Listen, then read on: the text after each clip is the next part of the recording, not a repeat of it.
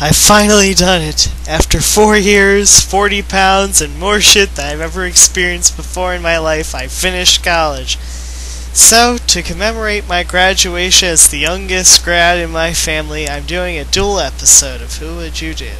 Today we're doing Genshiken and Moyashimon. Let's go!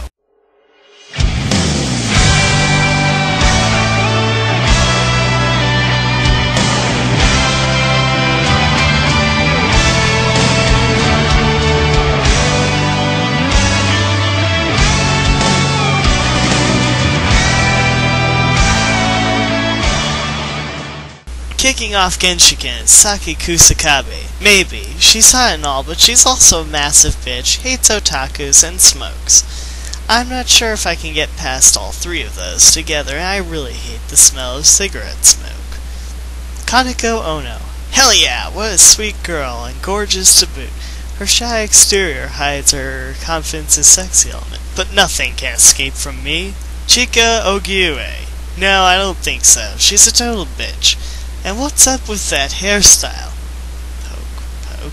Ah! You could have had Mill if you were a bit nicer. Keiko Sasahara. Fucking Valley Girl. I apologize to any out there watching, but the stereotypical Valley Girl makes me want to puke. Don't be the stereotype if you want any respect from me. Come on, let's keep up the momentum. Next up, we have the Moyashimon girls. Aya Hirosaka. Yes, but she doesn't show up often enough to get a real good grasp on who she is. Aoi Munto. Hell yeah, the reigning Miss Agriculture. I'd do her any time with one provision. She has to take a shower and disinfect first. Haruka Hasegawa. Sure, if I can survive being killed by yanderes and beaten by sadists, I'm sure I can deal with her. Hazuki Oikawa. Again, sure, she's probably the most normal of the girls. I'll take her. The simple fact stands that now I've graduated, I need to stop living in fantasy and start living in reality. Like this.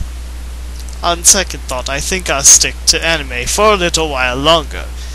I don't see myself leaving anytime soon, and as long as this show doesn't impede my life, I'll be here.